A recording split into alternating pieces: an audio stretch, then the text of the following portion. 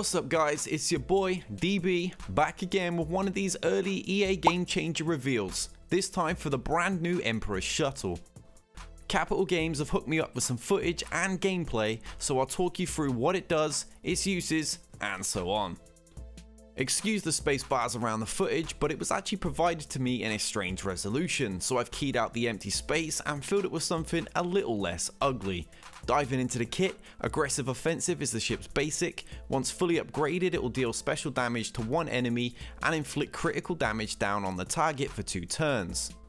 Not much to really say about this, so we'll move on to the first special, Emperor's Influence. This move will dispel all debuffs from your target Empire or Sith ally, then they'll recover 50% of their max health and protection. It will also dispel all buffs from the target enemy and inflict buff immunity on all target locked enemies for 2 turns. This will start on a cooldown and can't be evaded. The first thing that jumps out here is the ability to shut down both Houndstooth offensively and defensively. Removing Breach while slapping on some buff immunity would be extremely handy. It sounds like it'll be best using the ship as a reinforcement, giving you time to get some target lock spread around to maximize its effect. The next special is Royal Escort, a move that requires the development of Royal Guard. This will deal special damage to the target enemy and inflict target lock on them for 2 turns. Then, the healthiest Empire or Sith ally will also taunt for 2 turns. This could pair nicely with the B-28 bomber that is incredibly tanky when developed. Also, if you're able to stick it on Imperial TIE while it has Foresight to boost your Empire capital, there is more value there too. Now for its unique, battle-tested formation. When maxed out, it will dispel all debuffs on Emperor's Shuttle anytime it takes damage from a target locked enemy.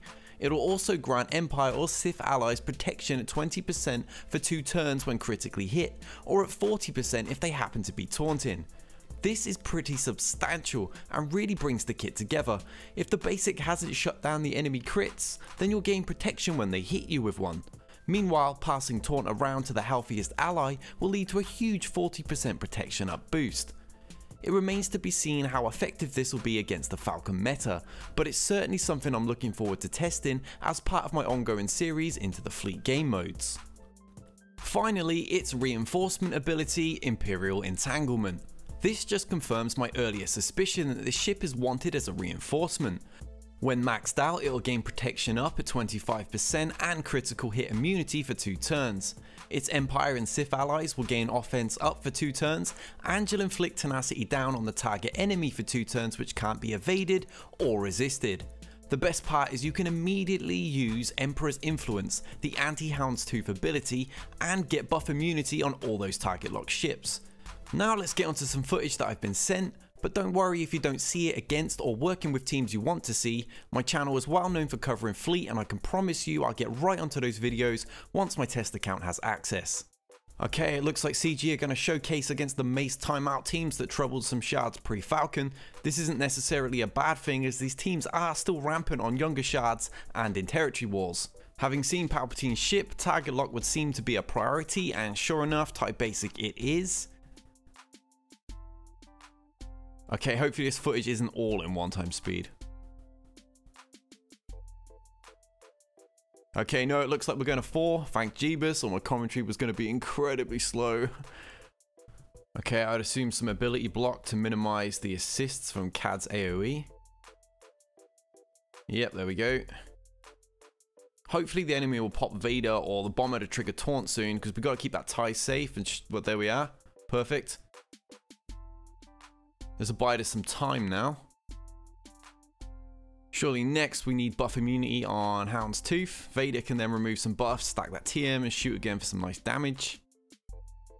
Okay, sweet. Right, the Emperor has arrived. Time for Emperor's Influence, and I'd say Vader here.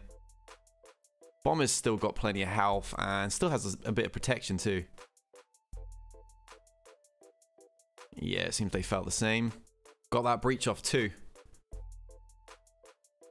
Right, they've flown in Ahsoka, who can actually do some nasty damage in these Mace teams. Unfortunately, the AI is 1x table simple and didn't do anything about Palpatine's buffs or possibly kill Vader. Right, now Vader could possibly finish Bosk off here with his basic, but removing Ahsoka's buff may be wiser. Okay, they opted to remove all 5% turn meter and 0 buffs on Bosk for some reason. A wasted move, but at least Ty finished it off. I'd have gone for Cad or Ahsoka with the Dispel, then finished with Ty personally. Royal Escort would have been a good call next on Ahsoka instead of the basic on 5s. This would have kept B-28 protected instead of its current dicey situation. Okay, Reaper is in, so time for some course correction. A Dispel on Ahsoka is pretty vital right now after the previous mistakes. Click it. There we are. Right. I'd say finish off Ahsoka and use Royal Escort as soon as possible to get Taunt on the Reaper. It's a tanky ship and the bomber is looking wrecked. There we go. Nice. Alright, some buff immunity I suppose. Or not. Although to be fair, the battle is a done deal now anyway. You could essentially do whatever you like and win from this point.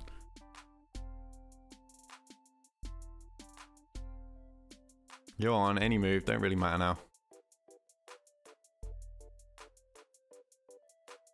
And finished.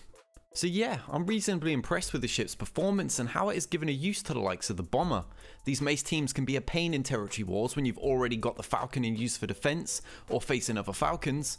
I think everyone and their pet doggo has a Gear 12 Palpatine by this point, so this ship could offer some great use. Okay, it looks like we're facing Warriors WTF team, another old problem, although I don't see it anymore personally, not once my Hound Silencer was released and then Falcon dropped anyway. Okay, they've gone for Foresight on Ty first. Right, target lock for Vader now, I'd assume. Or we can ability block the guy that's already used his ability, either way.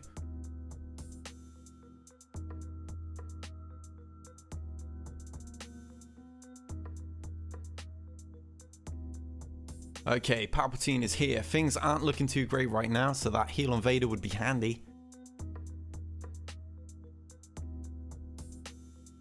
Okay, we're back in the game. Let's get rid of Cad as soon as possible.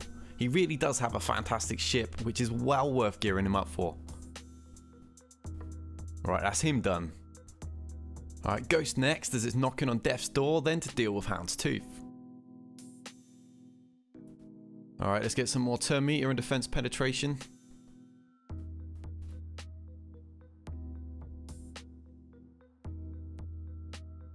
Now we're going to be forced to attack Ahsoka thanks to that early bizarre use of Vader's special that's going to bite us in the backside, as we won't be able to remove Ahsoka's buffs and Bomber is going to die. Yep, there we go.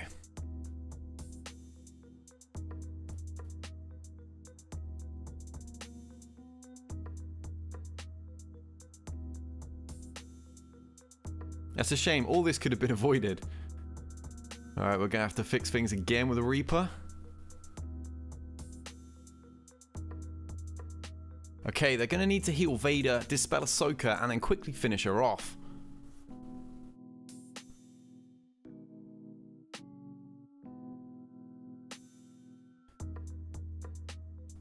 Okay, that's done, finally.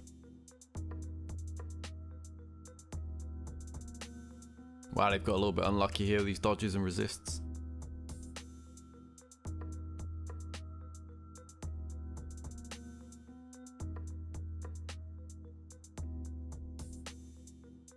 Right, now Boba is in. I can't help but think if that first Vader turn didn't go wrong, this would have been over before Boba even had the chance to join.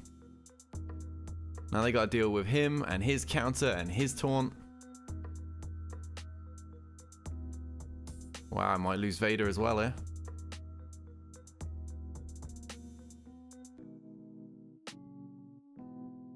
Quite lucky those crits were actually healing the protection.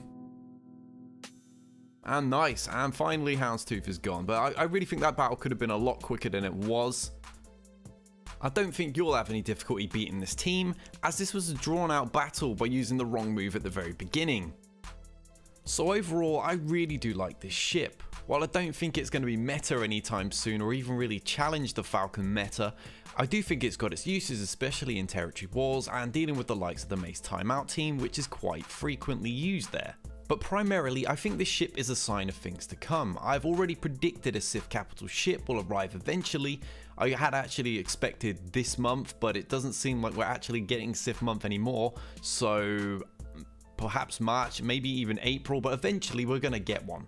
And the Emperor's Shuttle has just given these ships a new lease of life, so under their own capital ship, they could become a formidable force, especially with an additional ship or two added to the arsenal. That's it for this video, guys. I hope you've enjoyed my thoughts and the breakdown on the actual kit itself.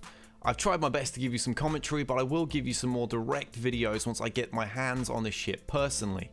Until next time, guys, we out of here.